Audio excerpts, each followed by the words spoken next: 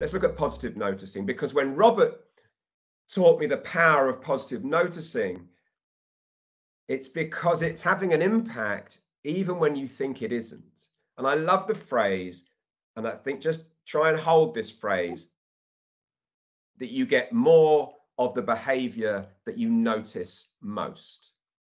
You get more of the behavior you notice most. So if you spend your time pointing out and picking out children's poor behavior, you'll get more of it.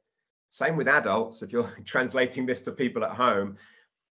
If you pick out and notice the positive subtly, carefully, so it's personalized, not just a series of, hey, good job, no, please, let's not do that.